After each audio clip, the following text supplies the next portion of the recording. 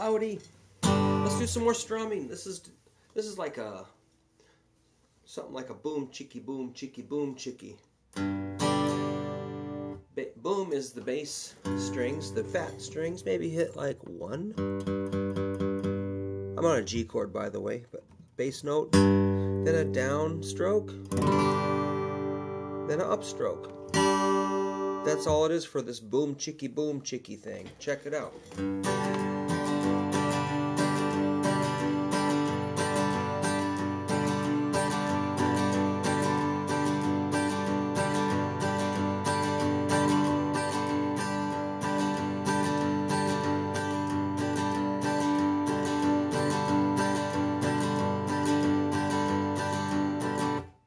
Boom chicky boom chicky boom chicky boom chicky. Something like 1 and a 2 and a 3 and a 4 and a 1 and a 2 and a 3 and a 4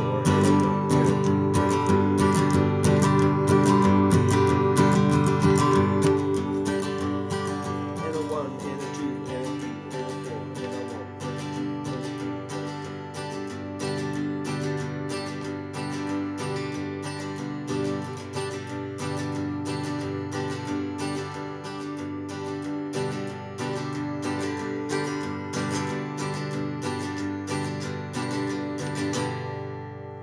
Let's move it to E minor, middle and ring.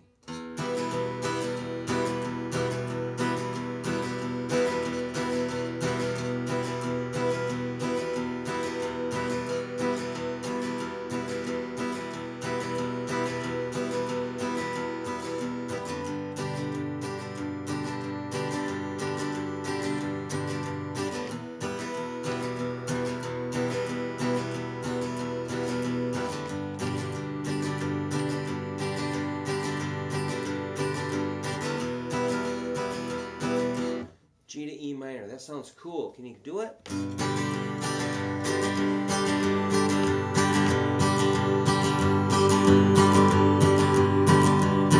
Here comes E minor.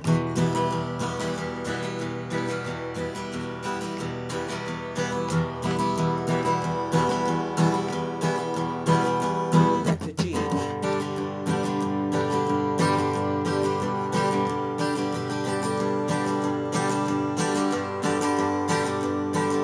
Minor. Let's remember the boom is just the big string. Excuse me. And then a down up. One thing that really helps is to let these fingers of the picking hand sit on the face of the guitar. Start there and then let them kind of creep up a little bit, like this. Versus making a fist or kind of bopping your arm around, that's just kind of weird. Or just twisting your wrist or holding the pick weird. Don't do it. Just hold the pick normal on the side of your index finger. Make a little space here, a little circle. Let these fingers out. Gradually they'll come in. But just don't make a fist or don't fold the middle finger on top of your index. Don't put your ring finger on top of your middle. Don't do anything weird. Stop it. Do it right. Okay. I just see a lot of strange things happen with the right hand, the picking hand. These can kind of bounce and feel the face of the guitar. They're sort of like depth feelers. They just sort of, if you just keep bouncing off of there, you're probably in the right way. But if you're kind of flipping your hand inside out and the other way and way up and way down and twisting it all over, you're wasting a whole lot of energy and it's not going to sound good. So just relax.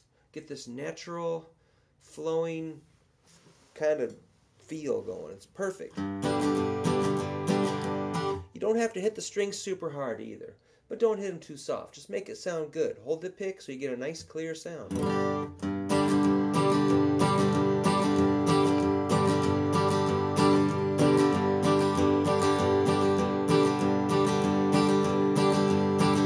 If you do a C,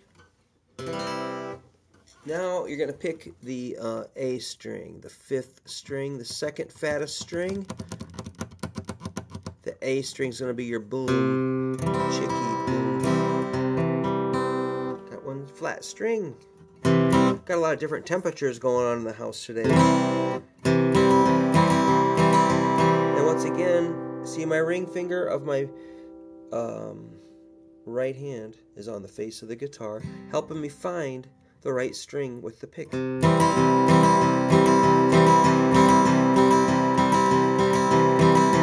Boom, chicky, boom, chicky, boom, chicky, boom, chicky. Boom, chicky, boom, chicky.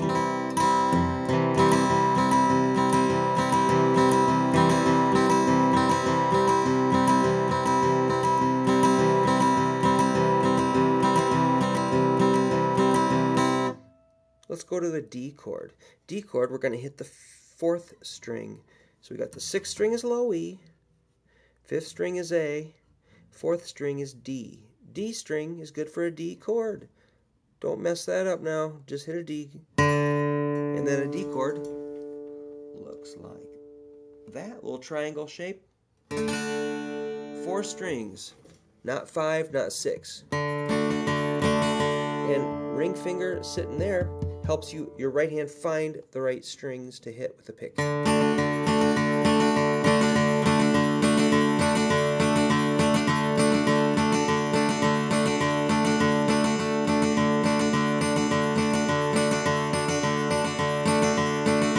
Boom, chicky, boom, chicky, boom, chicky, boom, chicky.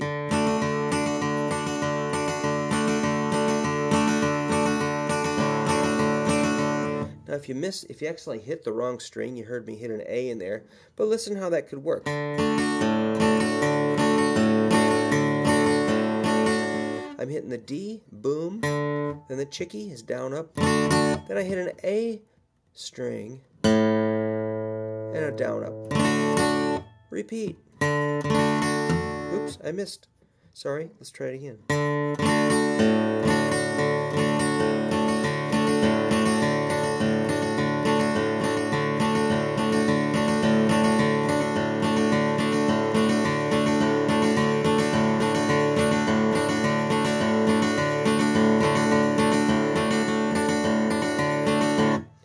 I'm going to miss once in a while.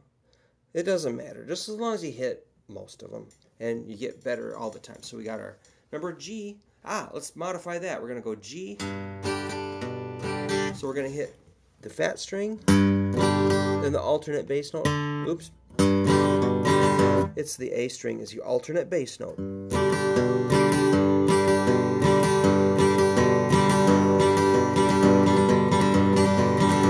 Now, I've been doing this a long time.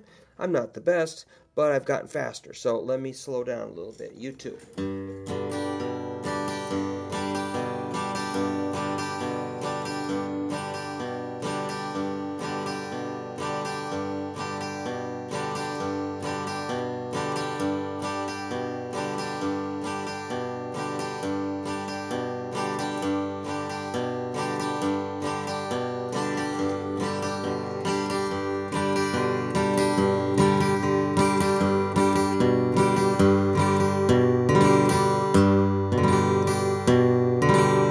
Let's go to E minor again. And I'm going to hit the fat string for the boom, chicky. Now, alternate bass will be the A string, which is a B note. That's your alternate bass for an E minor chord.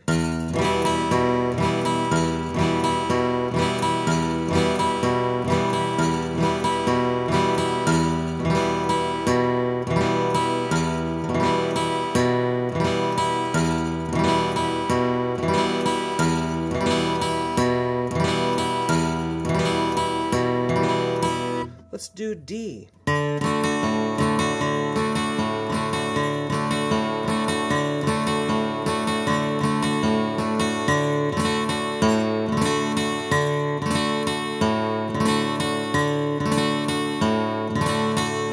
One more chord, C chord. For C, this is kind of funny. You gotta go.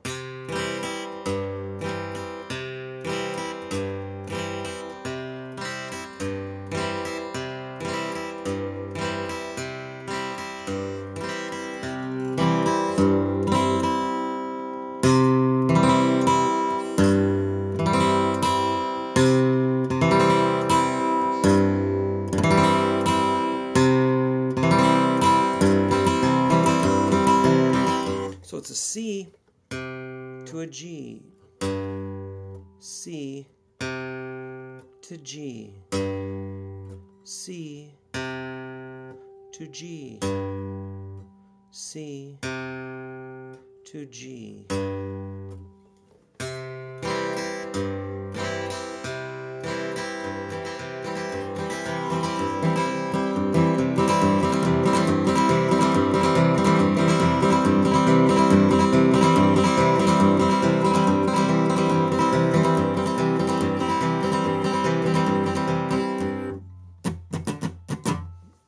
Boom, chicky, boom, chicky.